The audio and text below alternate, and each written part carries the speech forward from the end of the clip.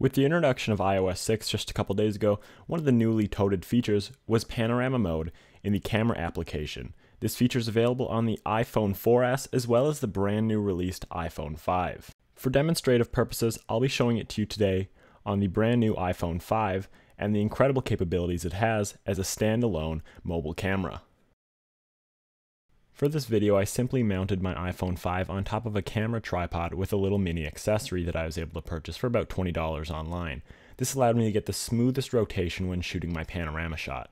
And as you see here, this is the full panorama mode shot. This is using the Ken Burns effect. What you're seeing here is the actual photo. At the end of the shot, I will show it to you in its entirety. However, it's a very long and lengthy photo, hence because it is shot using panorama. Now, this is not actually a video, but yes, this is the photo coming straight from the iPhone 5. And as you can see, it's incredible. The quality is clear. This was stitched together using the camera's application almost instantaneously. All I had to do was simply rotate my phone on top of the tripod, and it automatically shot the photo and compressed it together for me. So see here, this was the method that I used to shoot the photo.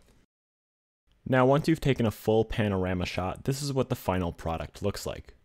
And just for reference sake, the dimensions of this photo are 10,800 by 2,332, and it comes in at a whopping 16.8 megabits, and yes, 28 megapixels.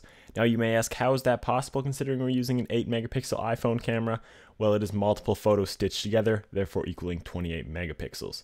Thanks so much guys for watching. Hope you enjoyed the video. If you have a comment, leave it below, and stay tuned for more iPhone 5 coverage, and I'll see you next time.